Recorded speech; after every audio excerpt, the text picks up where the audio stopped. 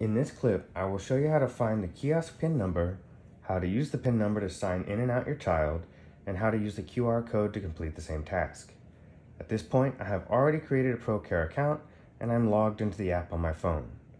There are two ways to find your kiosk PIN number. The first option is through your profile details located within the menu button in the top left of the application. I will open the menu and tap Edit Profile now.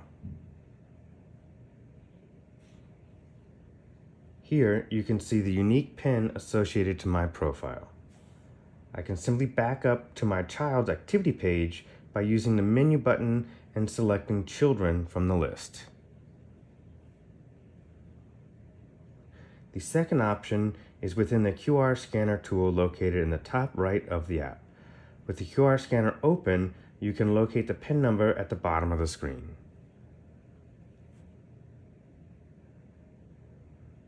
I will once again return to the child's activity page by clicking the X in the top left. Now that we know how to find our kiosk PIN number, I will show you how to use the PIN to sign in or out your child. At the kiosk, I will simply enter the 4-digit PIN number using the keypad displayed, and once the child's name appears, click the blue Sign In button at the bottom of the screen.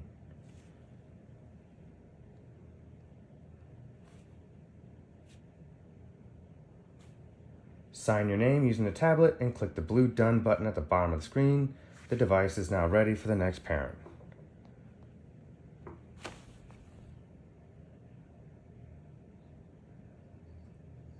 To sign your child in or out using the QR scanner, open the tool by clicking the icon on the top right of the app and hover your camera over the QR code on the kiosk. Once your child's name appears, click the Sign Out. I will demonstrate signing out my child with this method now.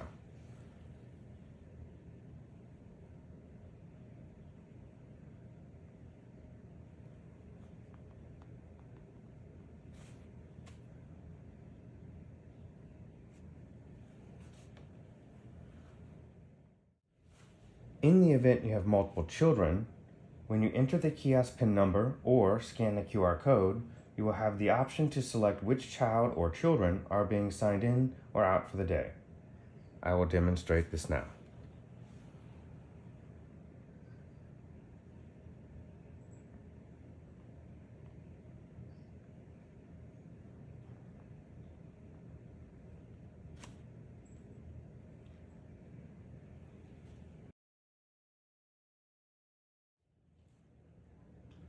In this clip, I will show you how to edit the push notifications within the Procare app. I once again already have a Procare account and I'm logged in on my phone. I will begin by clicking the menu button in the top left of the app and selecting Edit Profile at the top of the menu.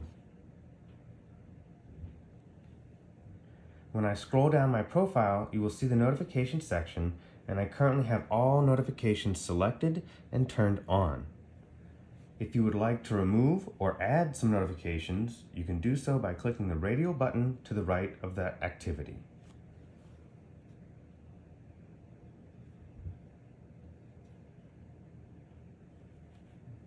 Once I am satisfied with my selections, I will click the Save in the top right. Finally, to return to my child's activity screen, I will click the menu button and select Children. I've now modified the notifications I will receive via the Procare app. Thank you for your time, and I hope this was helpful.